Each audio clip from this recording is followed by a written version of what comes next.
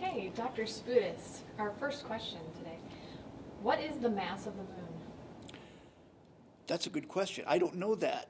I know that I know it in terms of the Earth. It's about 1% of the mass of the Earth. So whatever the Earth's number is, multiply that times 0.01. Dr. Spudis, how old is the moon?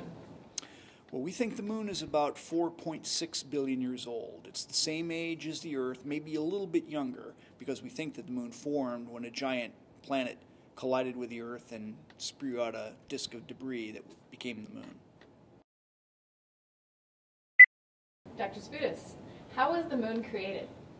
How was the moon created? Well, we don't know for sure, but we think that about 4.6 billion years ago, another planet about the size of Mars existed in the same orbit as the Earth. And the Earth and this planet collided. And during that collision, a disk of hot vapor and particles were sent into orbit around the Earth, forming a ring, very much like the rings of Saturn. And those rings were not stable and quickly assembled themselves into the moon. What would happen to the Earth if no moon existed in orbit? Well, one of the things that's really interesting about the moon is that it helps stabilize the orientation of the spin axis of the Earth. The spin axis is inclined about 23 degrees from the plane around which the Earth orbits the sun, and that's why we have seasons.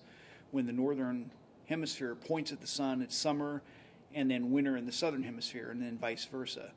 Now, if the moon did not exist, that axis would wobble about wildly because of the gravitational perturbations of the other planets and the sun in relation to the Earth. So the moon actually stabilizes the spin axis of the Earth and makes it a very nice, comfortable climate to live in. Can you build a sandcastle with lunar regolith on the surface of the moon? Is there sufficient cohesion? That's an interesting question. I don't know the answer to that. I think probably yes. I don't think you could make a very tall castle because since there's no water, which is what makes sand moldable and packable into very large, tall structures on beaches on the Earth, you don't have that on the moon. So it may well be that you could make very small structures that could, because the lunar soil does clod together cohesively, but not very big ones. If we wanted to perform some basic micro-manufacturing on the moon in order to reduce the payload mass that we need to deliver to the moon in support of exploration and development, what types of lunar material would be most promising, and what types of material processing steps would be most useful? Well, that's an interesting question. The most useful substance the moon has that we found in recent years is water. It turns out there are billions of tons of water at the poles of the moon. And water is useful for a lot of things. It can support human life. You can drink it. You can crack it into its component hydrogen and oxygen and breathe the oxygen. Water acts as a good radiation shield, so you can jacket your habitat in water and protect yourself from cosmic rays.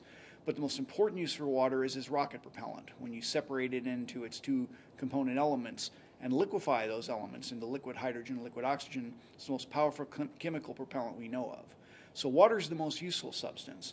But just the bulk soil is actually useful as well, because we can take that, cinder it into ceramics and use that for a variety of things, including heat shields to deliver payloads back to Earth orbit. So the moon is made up of various metals like aluminum and iron, and those metals can be actually extracted from the soil and used to make building materials. So there's a wide variety of things we could make from the moon, none of it very high tech, but all of it having mass and therefore having value because it's already in space.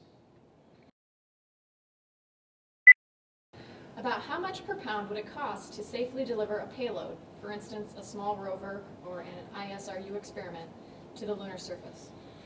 Well, it depends on how much it costs to launch per pound from the Earth's surface. But basically we think the shuttle used to cost about $20,000 per pound. But right now the cheapest boosters we have launch things to Earth orbit at a cost of about $5,000 per pound. Now for each pound you get to the lunar surface, you need to carry weight for fuel to both make it leave low Earth orbit, to enter into the lunar gravity field, and brake to land on the moon. And the factor is, I think, on the order of 7 times. So to land 1 pound on the moon, you need 7 pounds in low Earth orbit. So 7 times 5,000 is $35,000 per pound.